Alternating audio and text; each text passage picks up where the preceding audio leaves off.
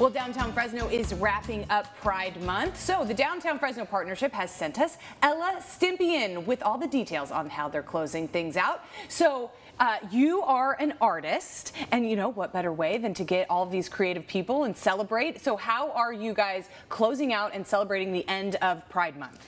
Well, we have gathered around 17 artists and 3 different small businesses that are going to be having food and drinks, and we're going to be celebrating art together at the historic water tower downtown, and we're also going to be having aerial dancing in our little event from 6 to 11. When is this event? It is on June 30th. Okay, June 30th, so are there 31 days or 30 in June? I always forget. I think it's 30. It's the last day. Yeah. So the last day of Pride, we're going to celebrate with some art, with some performances in the historic water tower that has recently been renovated, right? Yes, he's currently renovating it. What's it? Have you been in there? Have you seen it yet? I have. It is beautiful. Like, he has lights projected in there. It's full of art.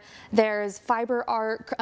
There's photography, ceramics, regular paintings. There's just so many different variations of visual arts that are going to be represented, and within the water tower, the bricks just go up so high. It's so beautiful. I know. I'm excited to see it. This is Frida Cafe that's in the water tower, right? So this is the leasee, the person who's leasing this water tower is now turning it into a great art space and a cafe. I think that's a great spot for it. So how did you gather all of these artists to come on this same day and show their work off? Well, I would say a good amount of them were people that I had just met in the community. I do host artists at my studio in downtown Fresno, and I've met a lot of them through that. And other artists were artists that the owner, Albie, brought in. So it was just a gathering of a lot of different types of people that were all a part of the LGBTQ plus community. Yes, and I feel like artists sort of find each other, you know what I mean? Because you're all sort of like on the same wavelength, and you want to occupy creative space. So you mentioned a couple of things that you've seen in the water tower on this day. Does the event have a name? We're calling it Closeout Pride. Okay, Closeout Pride. So when we go to Closeout Pride, what kinds of, art mediums can we expect? There will be photography, ceramics, there's fiber art like crocheted pieces, there's paintings, drawings, mixed media, so collaborations of all of those things together. There's like people from mainly Fresno, but I would say the San Joaquin Valley, and we also have an artist from LA that is going to be showing as well. So it's a little bit of everybody that's going to be involved in the show. Yeah, I love it when people can get out of town artists to come show off their work here, because there's a lot of artists here, and there's a great artistic community. So what do you think about closing out Pride with an event like this? What inspired you to set it all up? I would say me and Albie collaborated on the idea, and I would also like to say that I was not the only one to make the flyer. I want to give a shout out to Jada and Remy for helping me make the flyer, because it was gorgeous. Yeah, I don't know if you got to see it. I like it.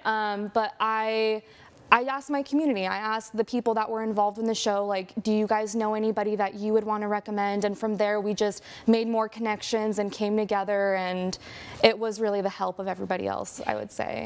And art and the LGBTQ plus community, that always goes hand in hand. There, that community has so many creative people, and there's just such a creative spark within that community. How do you explain to people what the connection is, what the importance of art in the community for people who might not know much about it? Yeah, I would say that this event specifically means a lot to me, and I'm sure the other artists as well, because a lot of times LGBTQ people aren't given the space and the time of day to have their art presented and have it mean something to the community as well, instead of just being shunned out into specific parts. And we're just trying to make a space for everybody, and we're trying to incorporate everybody's ideas into this event to make it an inclusive, safe, friendly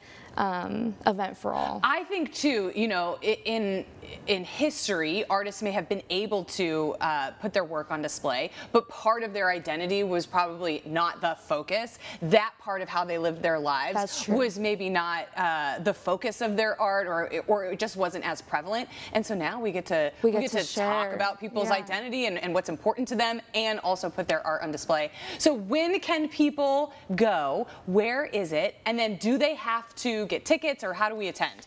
So the event is free for all to attend.